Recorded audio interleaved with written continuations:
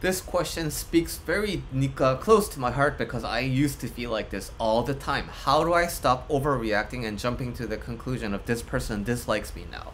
So, I used to be a very massive people pleaser. So whenever I did something, I always felt like, oh, I messed up. Now this person hates me.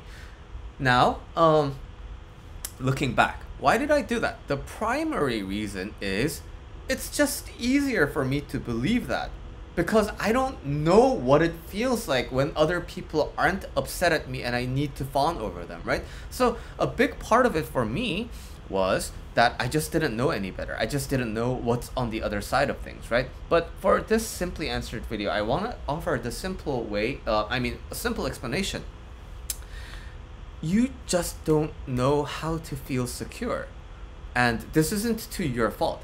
Your life experiences has made it really difficult for you to imagine what like security and safety feels like.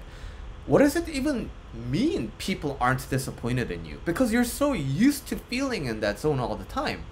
So you just have a really high bar for feeling secure. People need to actually sit down with you and hug you and tell you, hey, guess what? I'm not mad at you. In fact, I'm really happy with you. People need to go over jumps and hoops in order for them to prove to you that they're not mad at you. And that bar is high for a reason.